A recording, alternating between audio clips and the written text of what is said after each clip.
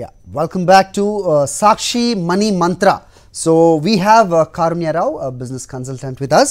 So antakante mundu avutha maatlade mundu business briefs choddam, then we'll take analysis from her. దేశంలో తయారీ రంగానికి ఊతం ఇవ్వాలి అనే ఉద్దేశంతో ప్రధాని మోదీ ఆర్భాటంగా ప్రారంభించిన make in India joke in ఇండియాగా మారిందని విమర్శలు వెలువెత్తుతున్నాయి. తాజాగా అంతర్జాతీయ రేటింగ్ ఏజెన్సీ S&P కూడా దేశీయ తయారీ రంగ వృద్ధి మందగించిందని సర్వేలో వెల్లడించింది. ఇక దేశీయ కరెన్సీ రూపాయి విలువ నష్టాల బాటలోనే కంటిన్యూ అవుతోంది. ఓవర్సీస్ మార్కెట్లో అమెరికన్ డాలర్ బలపడడం, క్రూడ్ ఆయిల్ ధరలు కూడా భారీగా పెరగడం రూపాయి విలువ క్షీణతకు ప్రధాన కారణాలు అయినట్టుగా చూస్తున్నాం. ఇక ఆఫీస్ అద్దెలు దేశంలోనే 6 ప్రధాన నగరాల్లో ఈ ఏడాది జూన్ త్రైమాసికంలో స్థిరంగా ఉన్నాయి. హైదరాబాద్లో మాత్రం తగ్గినట్టుగా కొలియస్ ఇండియా నివేదిక వెల్లడించింది. ఇక దేశీయ ఫార్మా సెక్టర్ భారీగా పెరిగేందుకు అవకాశాలున్నాయని ఫార్మా ఎక్సెల్ తెలిపింది. ప్రస్తుతం 4 లక్షల కోట్ల విలువైన ఫార్మా సెక్టర్ 2028 నాటికల్లా 8.2 లక్షల కోట్లకు చేరుతుందని ఫార్మా ఎక్సెల్ రిపోర్ట్ తెలిపింది. గోల్డ్ రేట్స్ చూద్దాం. బంగారు ధరలు హైదరాబాద్లో 22 క్యారెట్లు 10 గ్రాములకు గాను 54,150 రూపాయలు ఉంటే 24 క్యారెట్స్ 59,060 రూపాయలుగా ఉంది. విజయవాడ మార్కెట్లో 22 క్యారెట్స్ బంగారు ధర 10 గ్రాములకి 54,150 రూపాయలుగా కనిపిస్తోంది. 24 క్యారెట్ల బంగారు ధర 59,060గా చూస్తున్నాం. ఇక సెన్సెక్స్ చూస్తే స్టాక్ మార్కెట్స్ నష్టాల్లో స్టార్ట్ అయ్యాయి. 28 పాయింట్ల నష్టంతో 65,424 వద్ద ట్రేడ్ అవుతోంది. నిఫ్టీ 7 పాయింట్ల నష్టంతో 19,389 వద్ద ట్రేడ్ అవుతోంది. సో ఇవి బిజినెస్ బ్రీఫ్స్, దీనిపైన అనాలిసిస్ ఉంటుంది. కారుణ్య రావు మనతో ఉన్నారు, మాట్లాడదాం. గుడ్ మార్నింగ్ కారుణ్య. Good morning. యా, ఏంటండి వాళ్ళ గ్లోబల్ క్యూస్ విషయం? Global cues are not very encouraging. ఎందుకంటే నిన్న రాత్రి మేము చూసాం మిక్స్డ్ క్యూస్ వచ్చాయి వాల్ స్ట్రీట్ లోంచి. వై దట్ ఈస్, ఎందుకంటే minutes of the federal reserve meeting అవి రిలీజ్ అయ్యాయి అండ్ దాని కామెంటరీ వల్ల మార్కెట్స్ కొంచెం జిటరీగా ఉండేవి వాల్ స్ట్రీట్ లో.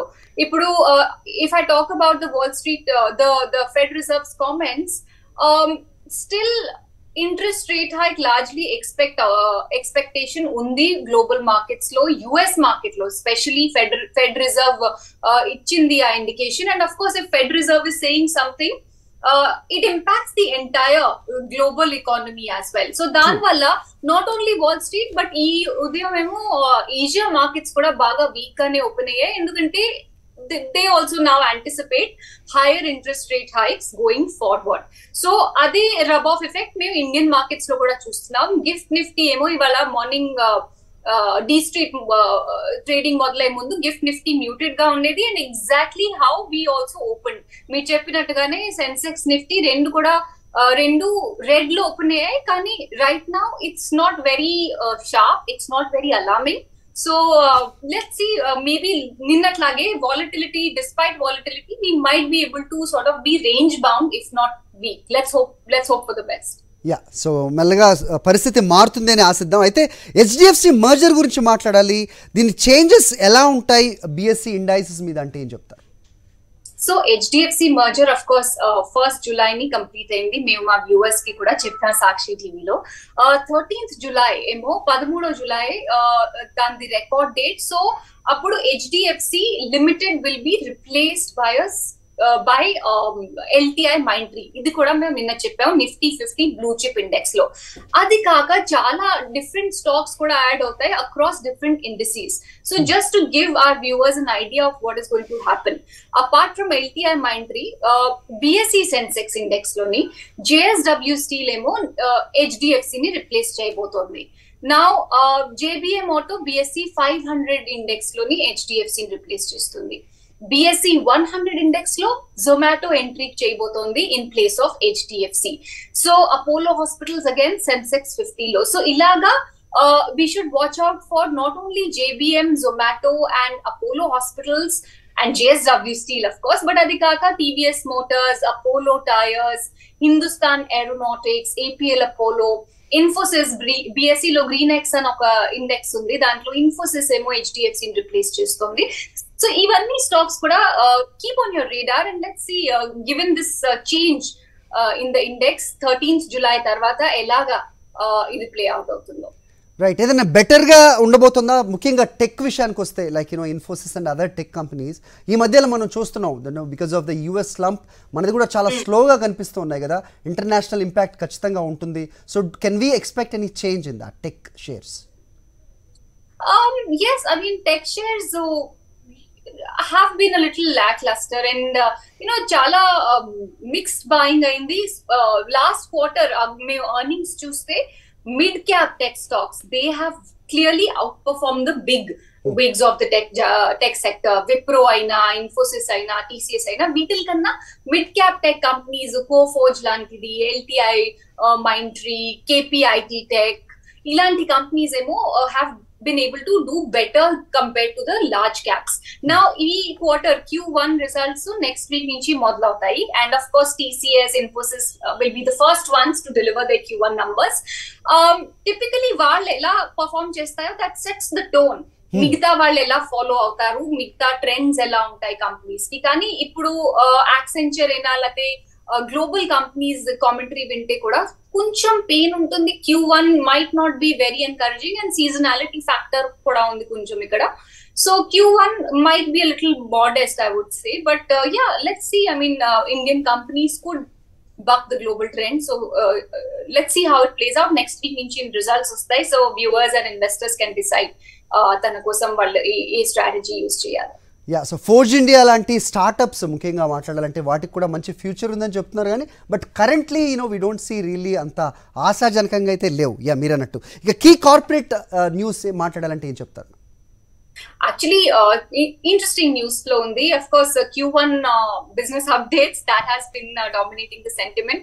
Endukante aa business updates to మేము gauge చేయగలము, మేము కొంచెం ఐడియా మాకు వస్తుంది కి రిజల్ట్స్ ఎలా వస్తాయి వచ్చే కొన్ని వారాల్లో. So Marico, Adani Wilmar, Ujjivan small finance bank, ఈ మూడు కంపెనీస్ కూడా తన Q1 అప్డేట్స్ ఇచ్చింది. ఇప్పుడు మ్యారికో ది డొమెస్టిక్ వాల్యూమ్స్ ఏమో లో సింగిల్ డిజిట్ లో గ్రో అయ్యే పాసిబిలిటీ ఉంది అని మేనేజ్మెంట్ కామెంటరీ చెప్పింది. In fact Marico is saying that coming quarters లో కొంచెం పికప్ వస్తుంది ఇప్పుడు. So perhaps that means that this quarter could be a little painful. వాళ్ళు డైరెక్ట్లీ ఇది అనలేదు, కానీ వాళ్ళు అన్నారు లో సింగిల్ డిజిట్ లో డొమెస్టిక్ వాల్యూమ్ గ్రోత్ అవుతుంది. But having said that, international markets లోనే హై డబుల్ డిజిట్ గ్రోత్ వాళ్ళు ఎక్స్పెక్ట్ చేస్తున్నారు, అరౌండ్ 25% గ్రోత్, అండ్ అది ఏమో బాటమ్ లైన్ లో కూడా ఎఫెక్ట్ అవుతుంది. ఇప్పుడు మార్జిన్స్ ఇంప్రూవ్ అవుతే obviously that will help with the profit performance also. So maybe international markets could save the day Marico కోసం. అంటే ఎక్స్పాన్షన్ కి వెళ్తుండడం కారణమా? ఎక్స్పాన్షన్ కాదు, వాళ్ళు ఆల్రెడీ ఇంటర్నేషనల్ మార్కెట్స్ లో ఎగ్జిస్ట్ చేస్తున్నారు. Marico does business in a lot of emerging markets, so అక్కడ business బాగుంది. హౌఎవర్ డొమెస్టిక్ మార్కెట్ లో వాళ్ళు వీక్, లో single digit volume growth expect చేస్తున్నారు. అది కాక Adani Wilmar, another company from the consumer space, from the FMCG space. Adani Wilmar is seen a very strong 25% volume growth YOY. So this gives us a idea numbers ఎలా ఉంటాయి వచ్చే వారాల్లో. Adani Wilmar కి Q1 numbers, food and FMCG segment బాగా growth చేసింది, 30% plus growth అయింది. Oil business has grown very well in double digits. So Adani Wilmar looks like might be an interesting stock to watch out for. I'll quickly see how Adani Wilmar is doing right now. Yeah, 1% spike open aindi despite a weak market sentiment, 1%. And let's see how the day plays out. And lastly, there is Ujjivan Small Finance Bank. Total deposit lo 44% growth aindi, 26,655 crores has been the total level of deposits for Ujjivan Small Finance Bank for the quarter gone by. So ee moodu stocks lo Q1 updates vache, mixed bag, but interesting stocks to watch out for, all from the mid cap universe. Tata Asset Management Company emo 7.5% stake acquire చేయబోతోంది DCB bank loni. RBI approval వచ్చేసింది. 7.5% is the maximum ceiling that RBI approve చేసింది. వాళ్ళు అంతే acquire చేయగలరు.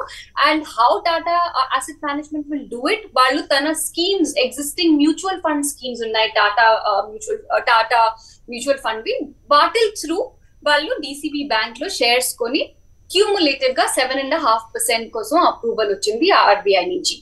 Lastly, one interesting name to watch out for from the Pharma space, Biocon Biologics ఏమో అక్కడ కొంచెం consolidation activity అయినట్టుంది. వాళ్ళు ఇంటిగ్రేషన్ చేశారు అన్ని అక్వైర్డ్ బయోసిమిలర్స్ బిజినెస్ కోసం.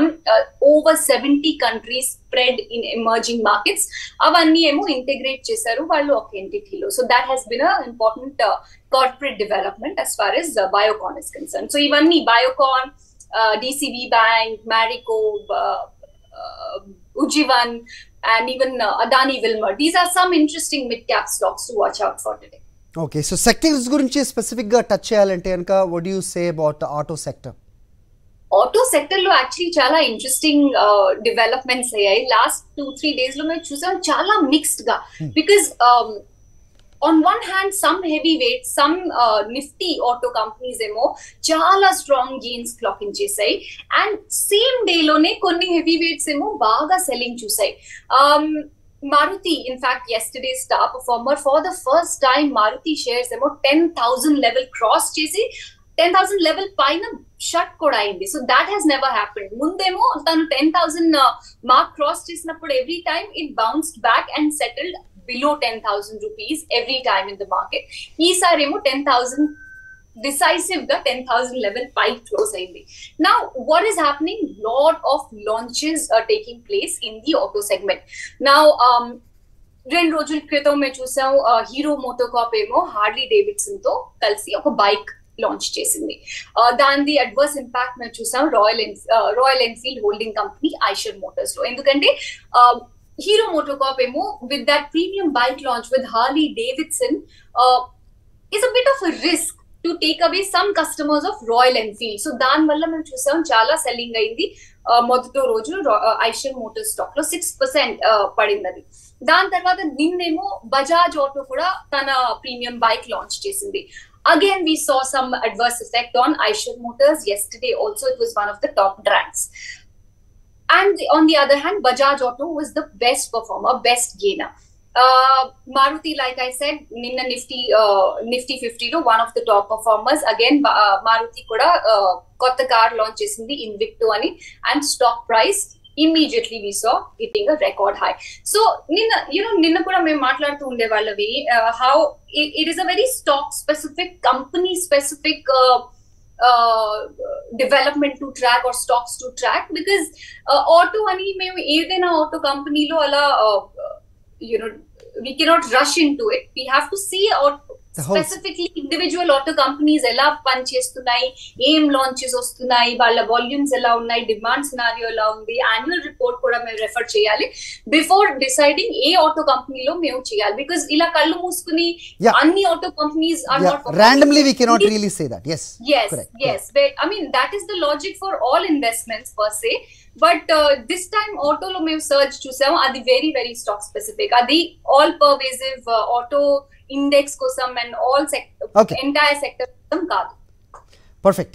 ఓకే, సో రేపు ట్రెండ్స్తో మళ్ళీ రేపు మాట్లాడదాం. కరుణ్య, thanks for joining. So evening 5 o'clock news బులెటిన్లో కూడా మీ అప్డేట్స్ ఉంటాయి. సో క్లోజింగ్ ఎలా జరుగుతుంది అనేది మీ ఇన్పుట్స్ మీరు ఇస్తారని మాకు తెలుస్తోంది. Thank you for joining once again in సాక్షిస్ money మంత్ర. రేపు మళ్ళీ మాట్లాడదాం.